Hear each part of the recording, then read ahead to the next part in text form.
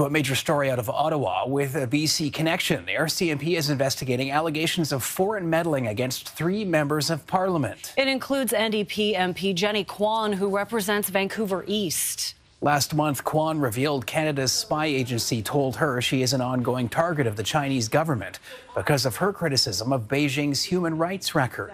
Meanwhile, Conservative Michael Chong says he was the victim of a 2021 plot by China to collect information on his family. Speaking before a House Affairs Committee, the head of the RCMP says the force contacted Chong shortly after learning of the story. The RCMP has also contacted the Commissioner of Elections Canada about possible intimidation campaigns against former Conservative leader Erin O'Toole.